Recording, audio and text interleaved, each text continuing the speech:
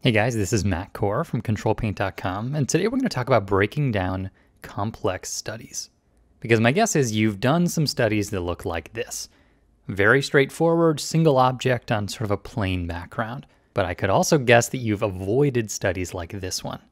Because what I've done here is I've taken this complicated photo, modified it a little bit, and then I ended up with this study.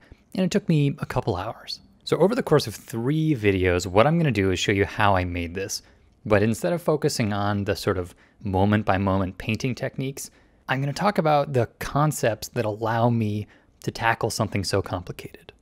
Because really it's more of a puzzle or problem solving than it is strictly painting details. And I think once you've seen the process in action, it'll make photos like these a lot less intimidating.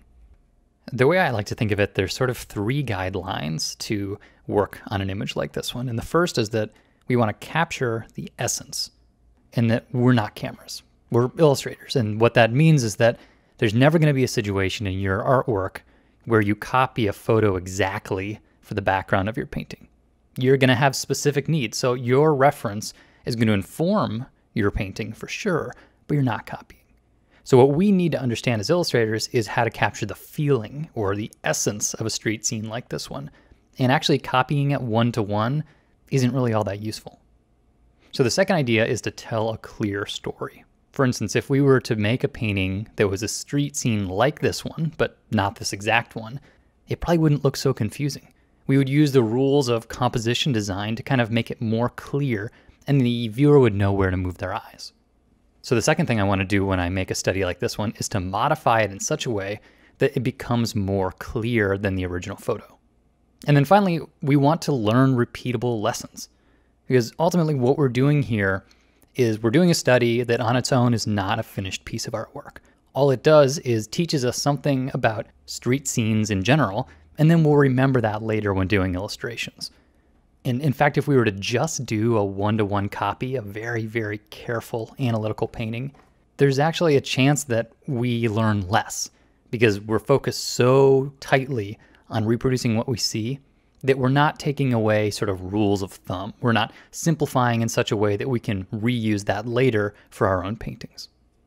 So instead of copying, we are trying to capture the essence, we're trying to tell a clear story, and we're trying to learn repeatable lessons. And you could sum all those 3 things up through the word simplification. So the first major simplification I'm going to do here is I'm just going to crop the photo down, because everything starts with an intention, and my intention for this study is to learn more about houses. It's an architectural piece. So I don't really care about this bottom half of the image. So I'm just going to crop out all this grass below.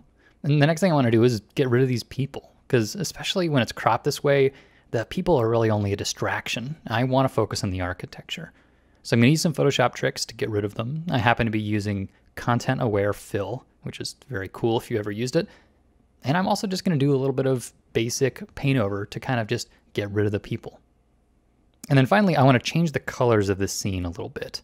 This certainly isn't required, but I'm trying to sort of envision the final painting I'm going for, and I just kind of want the palette to be a little bit different. Now remember, photos aren't true to life. This is not a snapshot of a perfectly realistic scene.